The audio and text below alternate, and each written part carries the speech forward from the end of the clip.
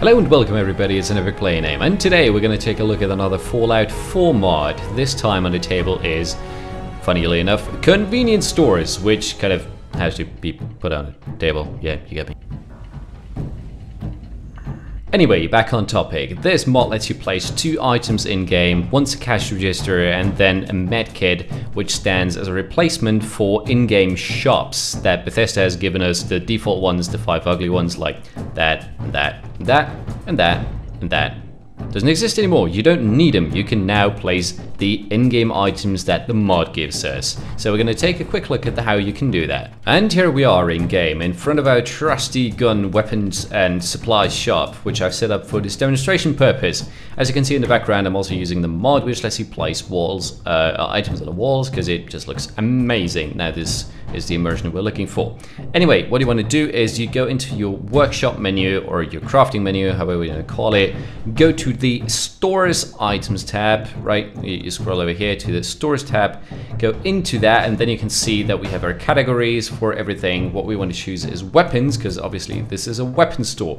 Now you can already see there is 2 new items, actually 3 new items. It's kind of the same item, but it's different categories.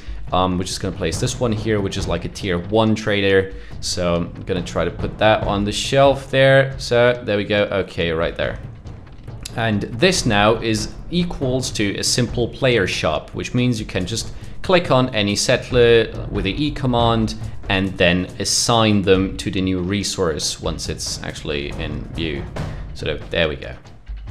There you go. Now he's assigned to that position. He probably needs a couple of moments to actually realize what he's supposed to do, and afterwards he will be taking this quite seriously and sell his weapons. So let's try that quickly. Yep.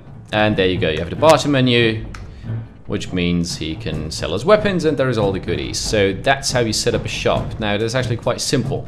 There is a little bit something to it. It has like a default height that it puts it to. Now you can currently fix this with either a separate mod or with in-game commands, which you can already see on my console. Just click the element and then you will enter mod pass. Then you type either X, Y, or Z axis, depending on which direction you want to move it. In my case, since it's a little bit too high, I'm just going to type the Z axis and then type -5. That should be enough. That's the amount of sort of like height measurement that you want to move it.